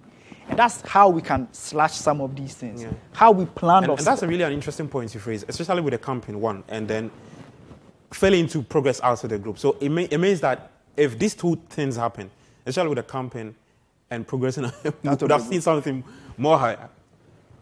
Maybe I don't think the 8 million is. It covers. The 8 million is not what. The 8 million is not their expenditure. It's more of budget. So budget. We're thinking now, okay, what if we make it all the way to the finals and win the tournament? So that is what. Okay. Yes, but now that we didn't, we have to know that we didn't spend this. So out of the 8 million, we spent, let's say, 1 million, or we spent 2 million. Okay, we've got Jerome Otre joining us on the line to talk more about this. But let's look at Ghana's spending from the AFCON. I mean, right up to now, we've got these figures we put out we put together for you to check. Yes, so there you have it. It's from 2013, 2015, 2017, 2019, 2021, the last AFCON in Cameroon, and then the current one that is happening all the way in 2013. Let me speak to Jerome. Hi, Jerome. Can you hear me? Yes, I can hear you, and good afternoon to you and your guest. Good afternoon to you too, Jerome. How are you doing, first of all? Yeah, by God's grace, I'm fine. I believe you're also well. We are good here. Well, Jerome, I mean, the Black Stars is out of the competition. Not the one everybody. I don't know your thoughts on the teams, how they fare. I mean, the Black Stars, how they fare. We'll get into the figures in a bit, but I mean, your general thoughts on what you witnessed in Cote d'Ivoire. Well, it was nothing surprising, nothing so shocking, because what you put in is what you get. What we got from Cote d'Ivoire is as a result of what we put into Cote d'Ivoire. And if you believe in the theory of giggle, garbage in, garbage out, then you shouldn't be too surprised, because Ghana didn't plan to excel at the AFCON. We didn't prepare to excel at the AFCON. I'm not even sure exactly what our targets were as we were going to Ivory Coast. Yes, there is always the general assumption that nobody goes into battle thinking that he's going to be defeated. But we always know those who go to competitions of this nature well prepared. And that's why we're able to tell that these are the likely teams to win the competition, even though this particular competition, it looks like all the bookmakers are getting it wrong. But whatever Ghana did in Ivory Coast, I was not surprised at all. And maybe we'll go into why I'm not surprised, but I don't think I expected anything different from what we did. I have to say, however, that I had the hope that we would change the script. But when the competition started, especially after our second game, I was more than convinced that it wasn't going to go well. Okay, Jerome, now, so the way forward for the team, I mean, the GFA yesterday put out a statement apologizing and giving us what they plan to do in relation to the team. Before that statement, we had a five-member committee put together by the Ghana Football Association. Now, people have raised concerns about the kind of people who are heading this committee to find Hilton's successor, and they think that the process has been rushed. We are not solving the other issues confronting the team, and as a repetition of something that has happened. I mean, with what we did with Milovan, the performance wasn't good. Put up a committee, there's a coach being announced, and then we neglect the other factors. I mean, your thoughts on all of this? Well, I don't believe the problems of the Black Stars is to do with coaching. The reason Black Stars have been poor in the last two AFCONs is not because they've not had a good coach. It is because we have mismanaged the team, and we continue to mismanage the team and the expectation of the public. So if we appoint a new coach, by whatever means, whether it's going to be recommendation of a committee or whether they're going to headhunt, I don't think it will change anything. What must change is the various practices that we seem to have become comfortable with when it comes to managing our national teams. And until those practices, some of which I think are very bad, change, we are going to see a continuous decline of our senior national team. Let us not forget, before the current FA came to power, the Black Stars had consistently, maybe with the exception of 2017, had consistently made it gone or made it past the one stage, which is the quarterfinal stage. Yeah. We have had a consistent appearance in the semi-finals, about 4 or 5. We have been in the finals on 2 occasions in the last 13 or 14 years. And if in the last 4 years, or let's say 2 years, we have gone to the point where we cannot even win a game at the AFCON, I don't think it is something to do with coaching. It's got something to do with what the management of the team is doing in terms of not being able to keep a coach over, let's say, 2 or more years, in terms of player selection, some of which have been very questionable, in terms of even the budget of the team, which it's always riddled with controversy, and the public gets to know of it. It kills their confidence or trust in the team and everything that the managers of the team is doing. And that creates a sort of disconnect such that Black Stars are playing and you have people who wish that they lose because once they win, those leading the team are going to earn monies that they've not worked for. So these are some of the factors that I believe have contributed to affecting the fortunes of the team. And not until we tackle these issues head on, even bringing the best of coaches like Pep Guardiola to the Black Stars, we'll still have the Black Stars being poor because we are not tackling the fundamental issues of management around the team. I mean, it's interesting that you raised that point that even if we bring in Pep, we'll still struggle because that's the exact same words of former sports minister Neil Ante van der Poel. But John, let's go through the figures the Black Stars has spent like for tournaments. You look at the AFCON, interesting figures have popped out after the Black Stars exited again. 8.5 million budgeted for this year's edition. The prize money for this year is 7 million. But you look at it all the way from 2013, 2015, 2017, 2019, 2021. Let's start with the 2013. The prize money at the time was 1.5 million. Our budget for the tournament was 5.8. So it means that we've always had, apart from 2021, where the budget and the prize money was in line, we've always had, and 2017, that was a bit lower than the prize money. Our budgets is always higher than the prize money itself of the tournament. Yeah, I think we have to educate our viewers that the nature of the AFCON, I mean, participating in a competition like the AFCON is such that you are always going to have your, I don't even want to talk about budget, but then you're always going to have expenses or expenditure going beyond the prize money itself. Because if you take, for instance, the AFCON 2013 in South Africa, the prize money as shown on your screen was $1.5 million. Yeah. At that time, I don't know how much air tickets were, but assuming we're taking 22 players plus a technical team and maybe 1 or 2 management officials, we're going to pay something closer to, hundreds of thousands of dollars. So by the time you leave the competition, you will have spent, if not close to that amount, maybe more than that amount. I think that it is not even fair for us to do a comparative analysis of how much we budget for a competition and how much we are likely to get if we are champions of that competition. Because we are, except perhaps for the World Cup, we are always going to have that imbalance if we are talking about the AFCON. So that's one point I want to make.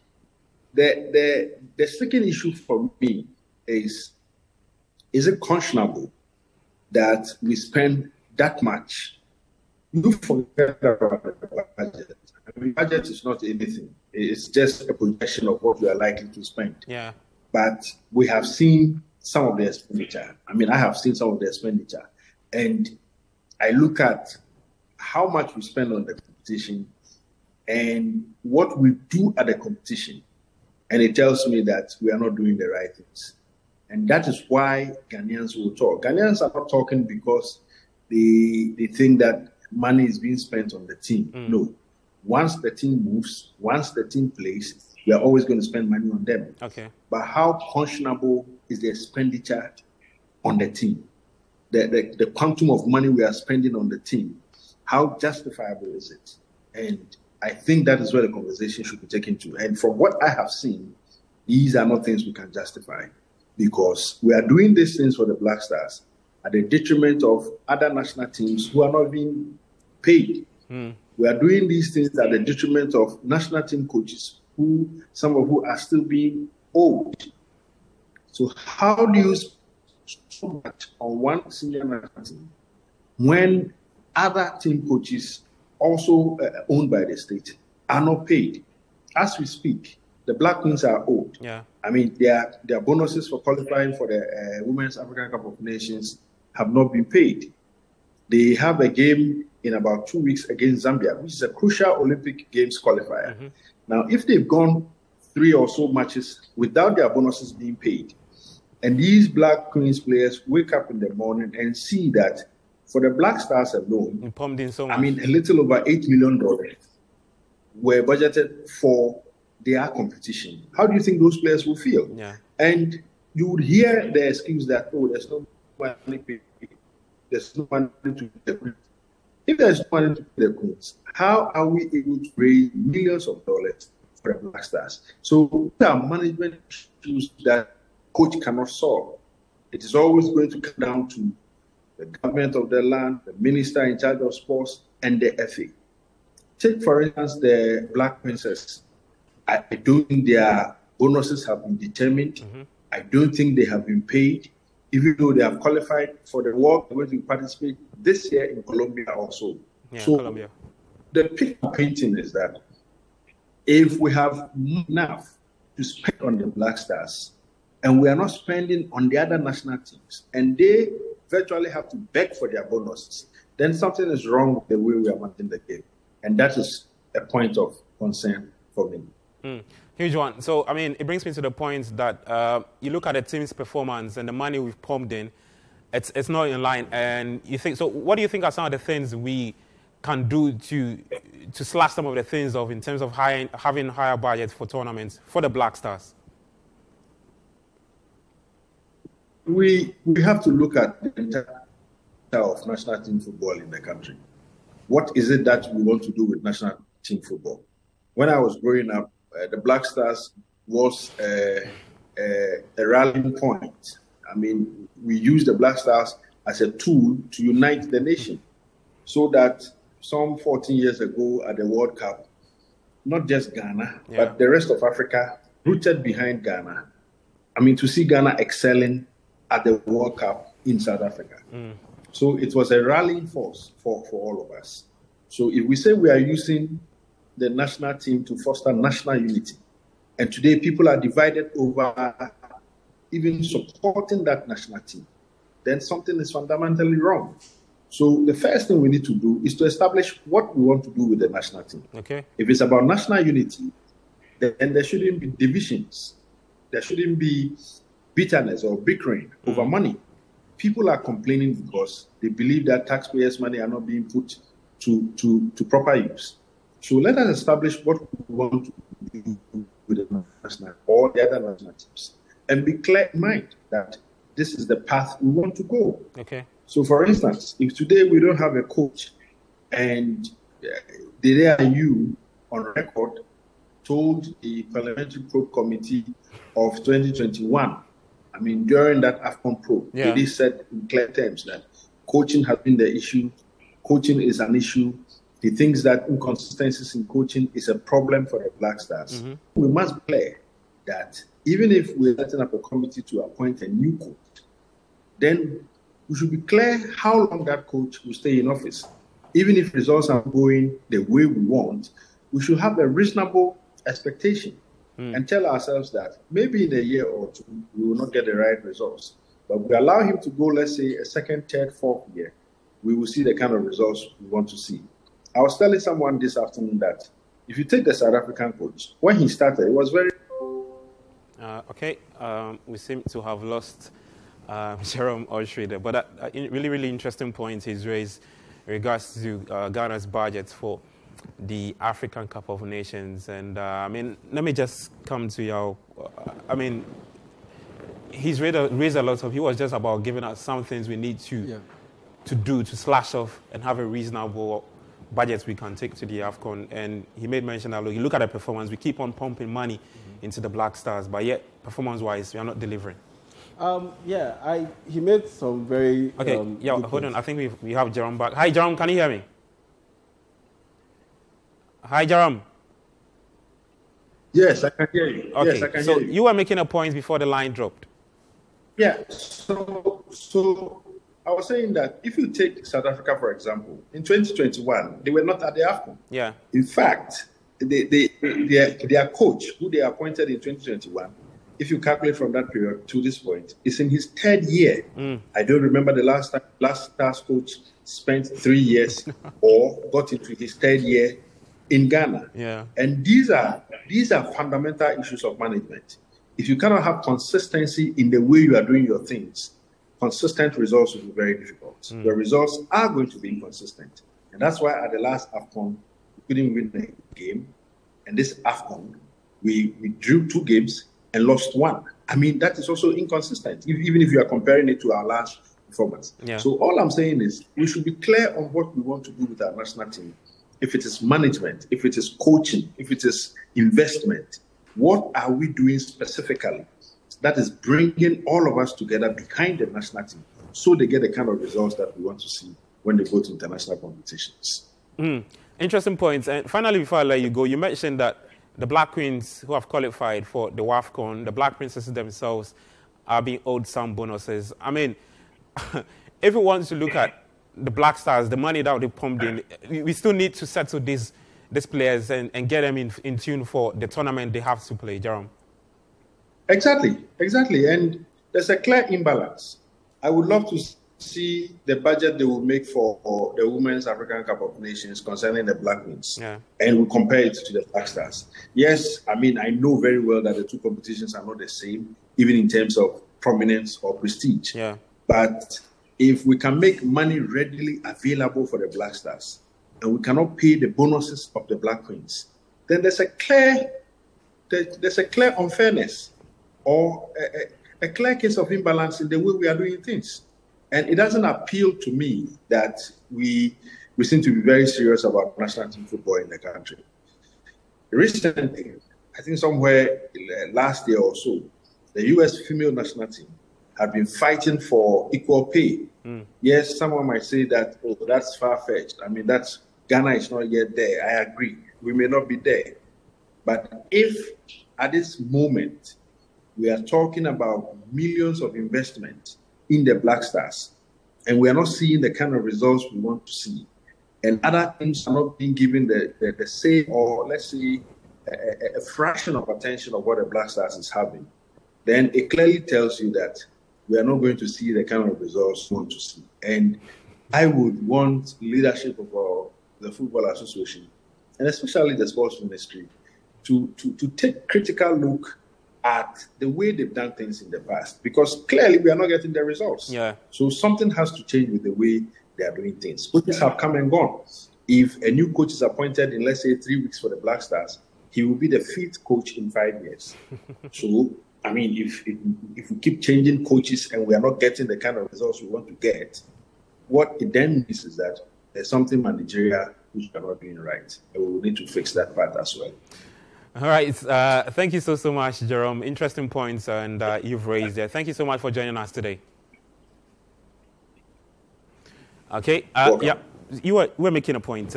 Just quick one, and then we wrap up for today. Yeah. I think with the Black Stars, the problems are multifaceted. It can't just be the coaching. It can't just be management. It can't just be government. It can't just be sports ministry. Because at every point in time, when you look at these factors, there's an argument to be made for them. There's an argument to be made for against them. And so I think once you bring all those factors together, then you have the positives and the negatives. So that's where you need to take away the negatives and focus on the positives. So for instance, coaching. You need to bring in the right coach. For instance, Chris Hughton, he made a mistake by starting Konex-Doffer as a creative midfielder in our game against Cape Verde. Konex-Doffer is not a creative midfielder. Okay. He's played throughout this season for Hamburg as a right winger. You don't play him as a creative midfielder. Yeah. That's a coaching issue. Okay. So, for instance, government, you don't fly people to a tournament and give them money, whereas you don't deliver money or you don't give money to be provided for the coaches for the juvenile teams. You don't do that. So those are the negative things that need to avoid, and those are the positive things that need to be encouraged in terms of their investment to the Black Stars. They are pumping a lot of money, but they are doing things that aren't necessary for them to pump money into. Okay. So those are the things that they need to avoid, but the right things that we need to encourage. I think once we do those things, we'll be fine. Well, I mean, let's see how the Black Stars, in terms of who next to take over the job, and because look, they've got the World Cup qualifiers to play. The football is not looking too good, and that's how we wrap up today's edition of the AFCON Daily Show on Citi TV. Many thanks, Yao Jeminta and Delali Frank. You had Jerome Motri also joining us earlier on. My name is Gabi Ofe. The show was proudly brought to you by Bet Power. We're back same time tomorrow. Enjoy the rest of your day.